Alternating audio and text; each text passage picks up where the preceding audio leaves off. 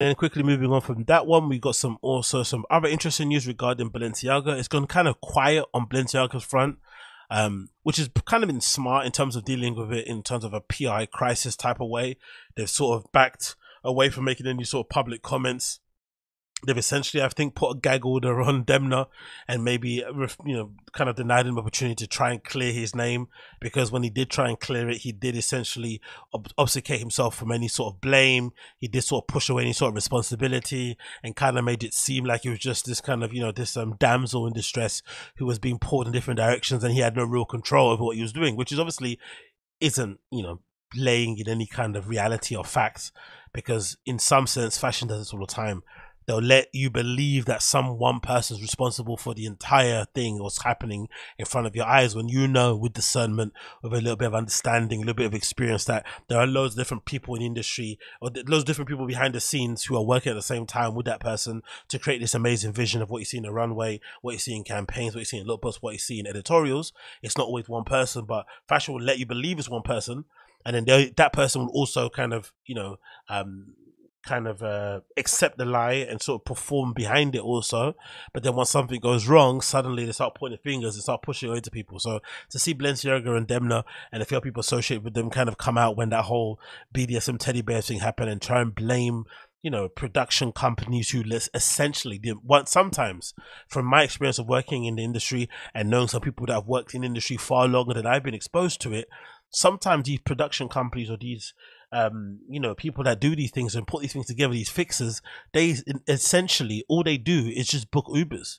They book Ubers, they arrange the lunches, they make sure everybody on set has what they need. But in terms of creating the vision that's on display that you see in editorials, that you see in campaigns, that mostly comes from the brand and whoever they're working with in terms of creating that creative, whether it's collaboration with the photographer, the stylist. But there's always somebody in-house who's kind of makes that work. But a production company being responsible for the BDSM kiddie bear type of flip and shoot was a preposterous assertion to put out there. And the fact that they weren't willing to accept responsibility and trying to push it away and blame those people, and then the whole fake suing thing happened and whatnot, it was a real kind of own goal when it comes to caring and how they dealt with that in that kind of situation. But it looks like they've kind of understood what they did wrong. They've kind of put out, they put out the statement. They essentially deleted their Instagram and made it basically null by closing the comments and only leaving one post up. So they basically refused to accept any accountability. But if you go on another page like Diet Prada and other, and I think there's something like NotStyle.com and stuff, you see plenty of people standing off on what they think about Balenciaga. But I think in terms of PR strategy, they did pretty well. Keep quiet, let it kind of die down, and hope you can kind of rectify it going forward. Now, the rumblings that I've been hearing on the grapevine was that they were never ever in any danger, or Demna was never ever in any danger of being fired. There was always this understanding behind the scenes that what he's done for the brand, how much money he's basically made them essentially, which kind of proves the point that, cancel culture industry doesn't really exist. It only exists if you're not good and if you're not performing. But if you are performing, you can essentially get away with murder, right? We've seen it already with Daniel Lee.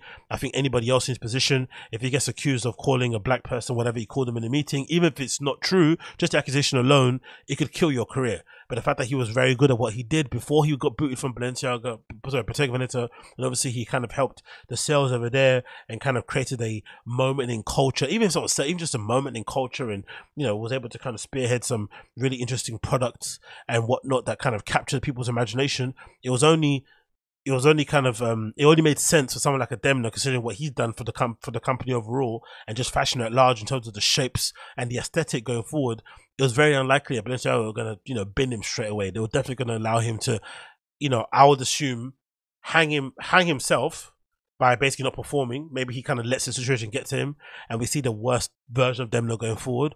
Or because some people, from what I've been gleaning online and reading between the lines, a lot of people, especially a lot of industry heads, a lot of people that are really big fans of Balenciaga couture, a lot of people were saying that they were kind of getting tired of the constant kind of constantly being the butt of the joke, because that's essentially what Demna was doing, especially towards this time.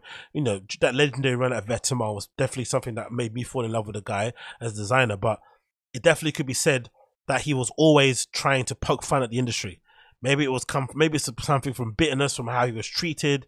Maybe it's just him not really respecting people in the industry too tough. But the fashion industry people got tired of being the butt of the jokes all the time. They kind of got tired of being teased. They kind of got tired that it was always a bit of a troll going on, and they just wanted to see beautiful things on the runway again.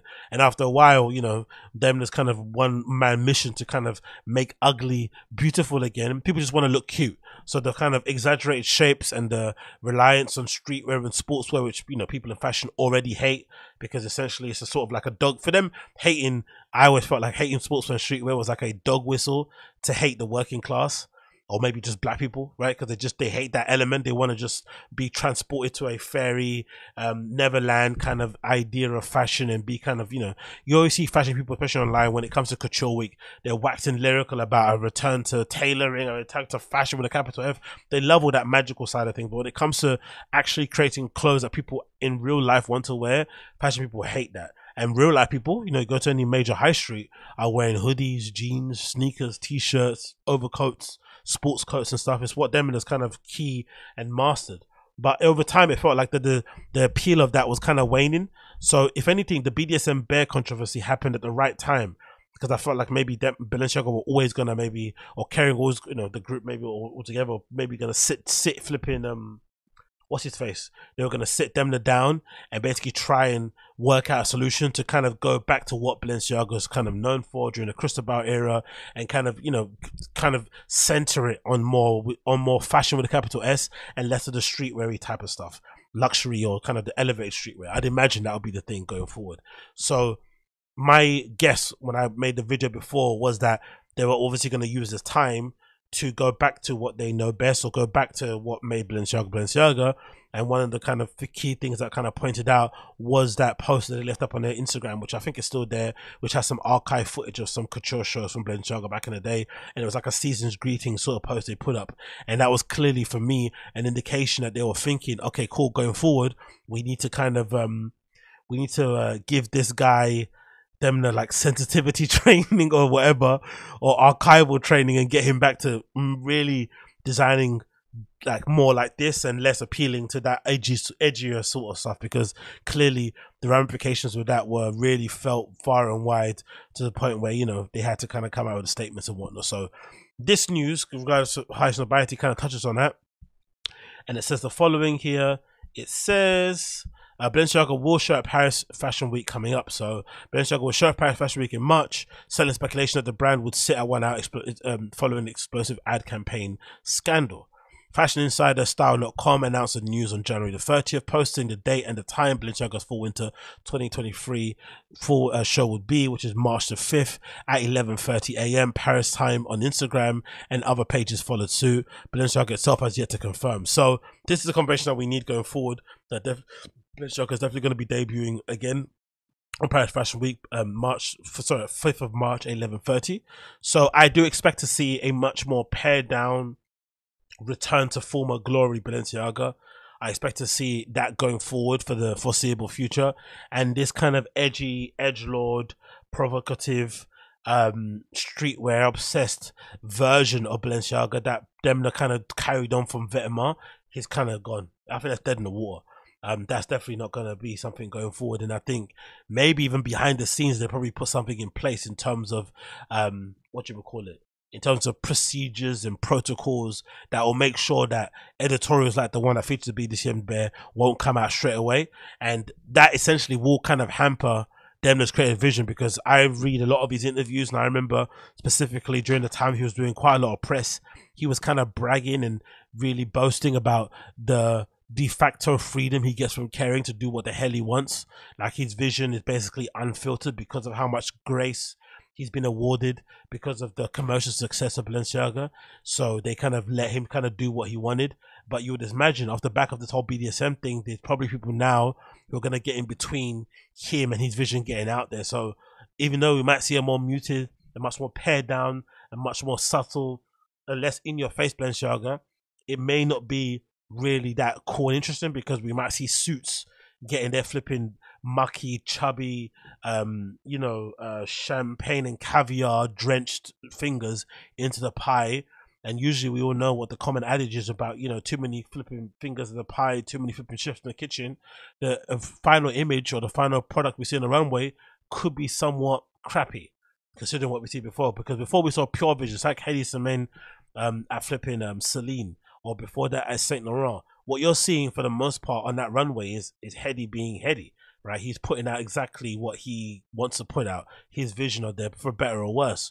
But the moment the suits start getting involved and they start demanding certain things, suddenly the brand starts to become a little bit shitty, and then you suddenly stop buying it, you suddenly start talking about it, and you forget why.